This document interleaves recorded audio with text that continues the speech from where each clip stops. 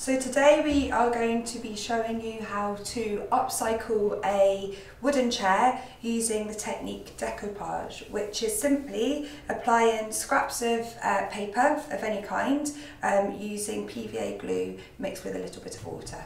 Okay, so the first step before we begin is to add some base colour to the legs and maybe the spindles of the chair, bits that you might not want to decoupage with the tissue paper, and that will give you sort of a mixed effect of using some block colours and then some more sort of textured patterned effects on the main part of the chair.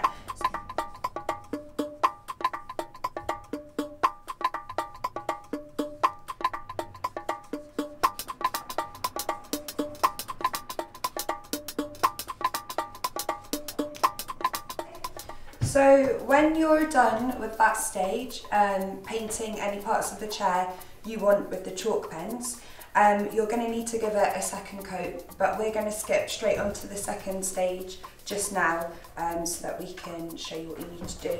So I'm going to put my chair back up and then choose the colours of paper I want. For this chair I'm using tissue paper, but you can use old comic books, newspapers, wallpapers, as long as they're quite thin. So I am going to use pink, and seeing as my white came out quite blue, I might also use some orange if I have any, as blue and orange are complementary colours.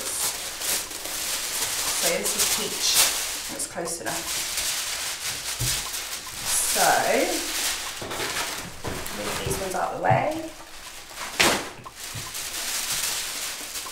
and all we need to do is rip some small scraps of tissue paper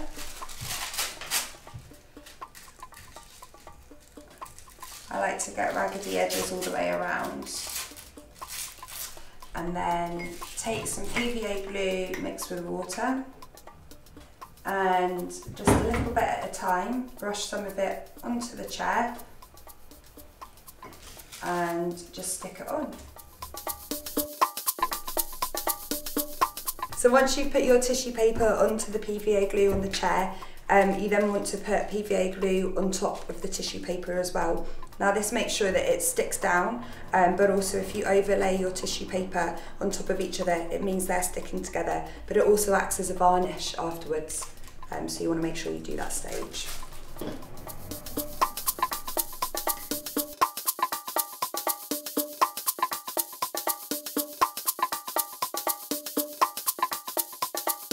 So when you have completed your chair and you've covered it as much as you want to cover it, you'll need to leave it to dry. So the chalk paint dries pretty quickly, but the PVA glue may need a little bit longer, perhaps leave it overnight.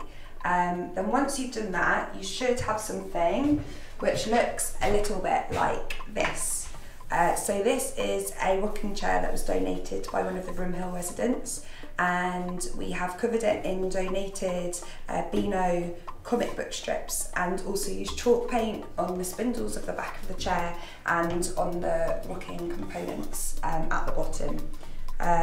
So once you've done this and everything is completely dry, all you need to do is take some kind of spray varnish and just cover the entire chair, and then you're done.